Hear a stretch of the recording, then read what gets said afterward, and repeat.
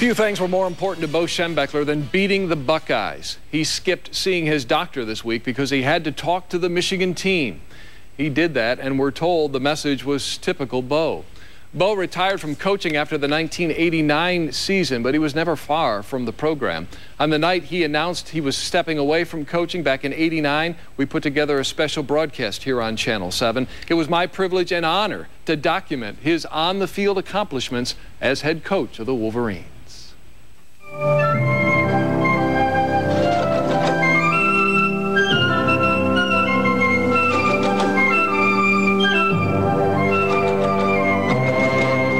He's become a college football legend. Bo Schembechler's teams have won 234 games, with 194 of those coming at Michigan, where he has coached since 1969. A new fella comes in with new ways of doing things and demanding different things that they hadn't done before. But we've got a great bunch at Michigan this year. One of his biggest victories came in that very first year in Ann Arbor. Coaching against his mentor, Woody Hayes, Schembechler and the Wolverines upset the unbeaten and top-ranked Buckeyes 24-12. That personal battle would continue through the 1978 season, with Bo winning 5 of those classic matchups to 4 victories for Woody. The 1973 game ended in a tie, and in a controversial decision, Big Ten athletic directors selected the Buckeyes to represent the conference in the Rose Bowl. It took Schembechler 6 tries to finally win a Rose Bowl game. The breakthrough came in the 1981 game against the University of Washington. Butch Woolfolk rushed for 182 yards and scored once, and Anthony Carter caught a 7-yard touchdown pass from quarterback John Wangler, the Wolverines giving Schembechler a 23-6 victory. 5 times I've been out here, and my team and myself have been lower than a snake's belly. Millie told me that when you... 1 year later, Schembechler faced the biggest decision of his career. Texas A&M came calling, offering a lucrative financial package in an effort to lure Bo away from Ann Arbor. After heart-wrenching consideration, Schembechler announced his decision.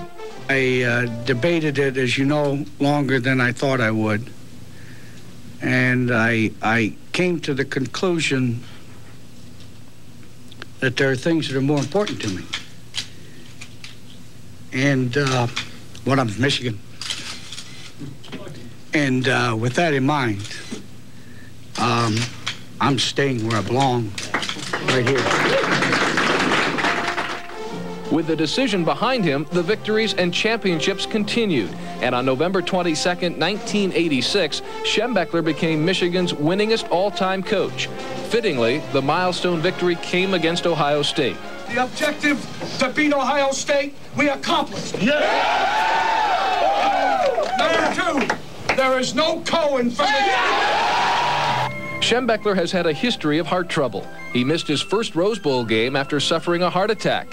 And twice, Schembechler has undergone major heart surgery, most recently in 1987, when a quadruple bypass operation was performed. But in typical Bo style, he returned with his game face on. But let me tell you something. Michigan's no cream puff. Don't you ever think that. Anybody that counts us out in '88 is making one hell of a mistake. Schembechler added the duties of athletic director to his already demanding schedule in the spring of 1988, but football still came first with him.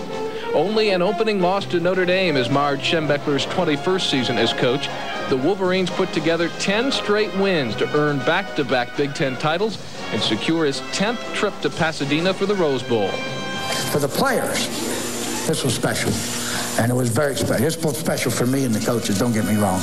But we don't have time to celebrate. Schembechler on the sidelines is a man in motion, in charge. He's fiery, in many ways bigger than life. It's that visual image of Bo arguing with officials, working for his team, that many will keep of Schembechler when he takes off his headset for the final time.